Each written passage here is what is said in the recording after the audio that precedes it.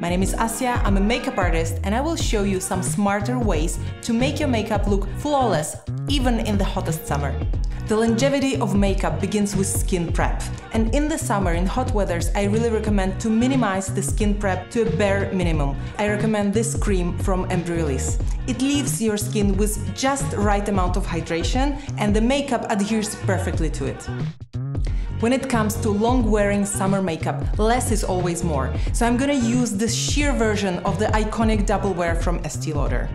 Start lightly in the middle of the face and try to fade it out to the sides. Don't forget about the ears and the eyelids.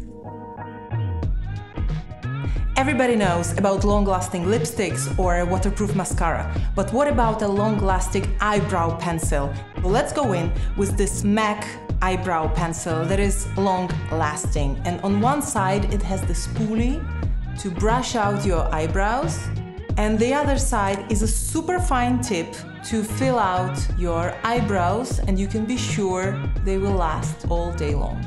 Using powder in hot summer weather can lead to having really cakey, not nice looking makeup. Instead, try liquid or cream products. In this case, a liquid blush.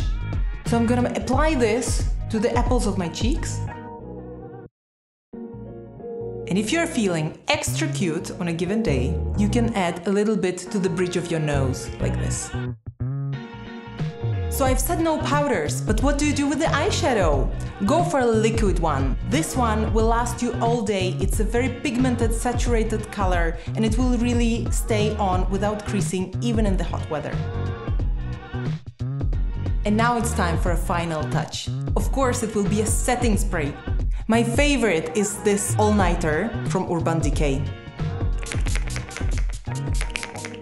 And this is it. This is the final look that I think will last even on the hottest summer day.